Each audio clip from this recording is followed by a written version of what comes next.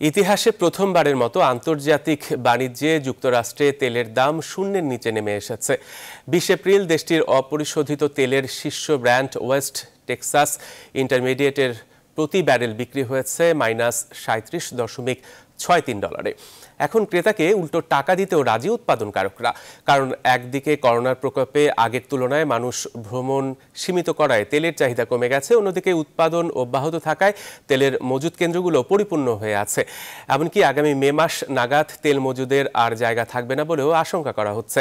তাই উৎপাদকরা তেলের দাম মাত্রাতিরিক্ত কমিয়ে সংরক্ষণগারের খরচ কমানোর চেষ্টা করছেন। মূলত এসব কারণেই বাজারে তেলের এমন ভয়াবহ চিত্র দেখা গেছে, যার ফলে যুক্তরাষ্ট্রে তেলের দাম মাইনাস পর্যায়ে বা $0 নিচে পৌঁছেছে।